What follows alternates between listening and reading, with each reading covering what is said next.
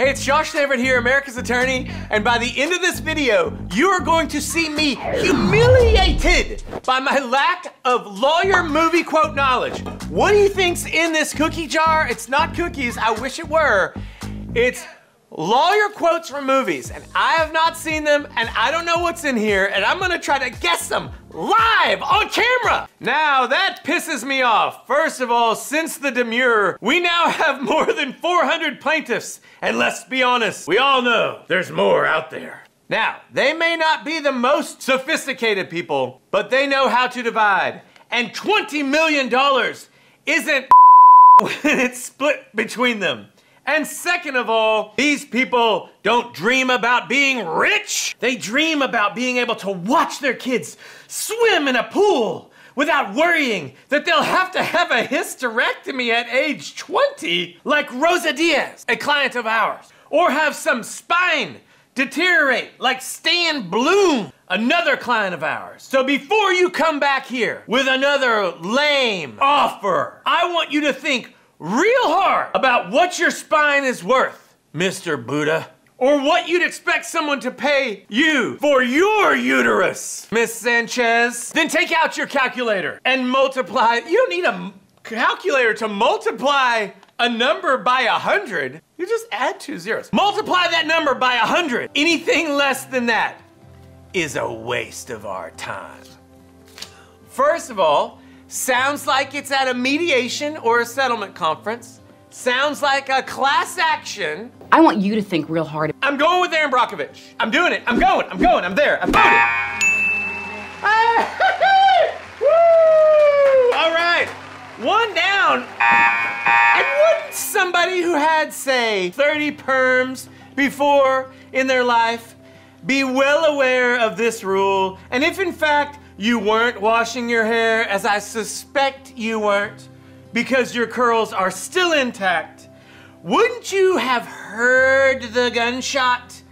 And if in fact you had heard the gunshot, Brooke Wyndham wouldn't have had time to hide the gun before you got downstairs, which means you would have had to found Brooke Wyndham with a gun in her hand to make that story plausible. Isn't that right?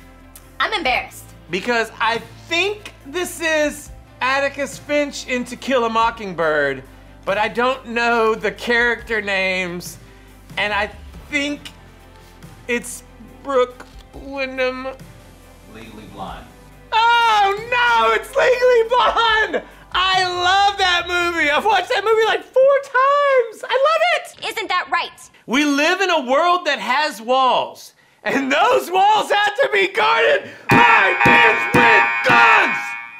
You want me on that wall. You need me on that wall. It's A Few Good Men. That's easy.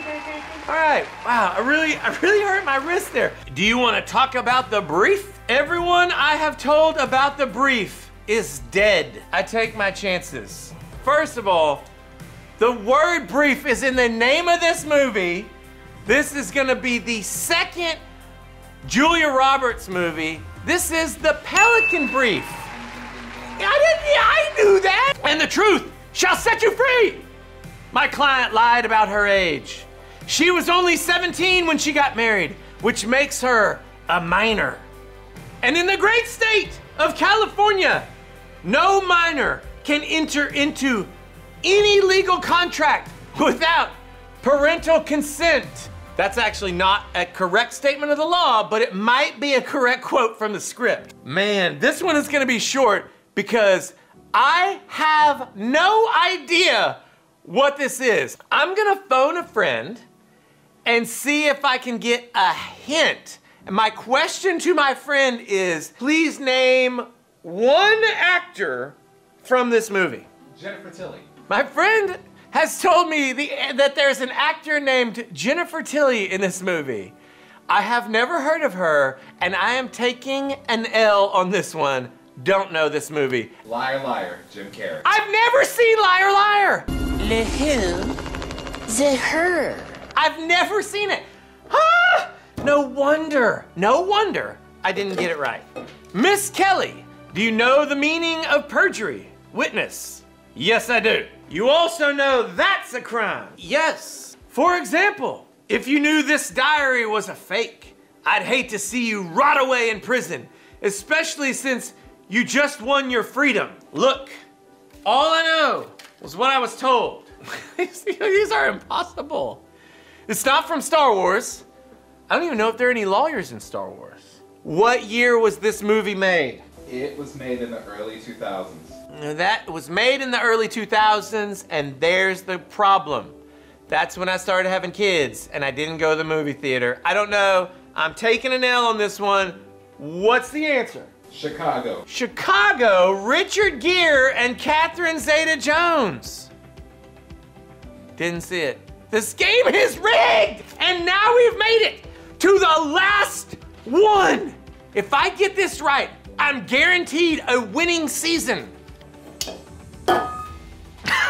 Person number one, allow this appointment lightly. The council does not. Disturbing is this move by the chancellor. Holy cow. If I miss this one, my children will murder me. Person number two, I understand. Person number three, you are on this council, but we do not grant you the rank of master. Because I'm pretty sure I know what this is, I'm gonna do this in even worse acting than I've done so far. What? How can you do this? This is outrageous. It's unfair. How can you be on the council and not be a master? That was actually better than his delivery. Take a seat. Person two, bad actor. Forgive me. This is Revenge of the Sith. Ding, ding, ding is right. I got a winning record and I barely watch any movies, but some of these are classics and some of them, actually they're all pretty good movies, I guess. It makes me want to go back and watch Legally Blonde, which I haven't seen in like 15 years. That movie rocks. It is so funny. If you liked any of these movies, hit the subscribe button, hit the bell notification button, and I'll be back with more content. Josh, where in To Kill a Mockingbird are perms mentioned?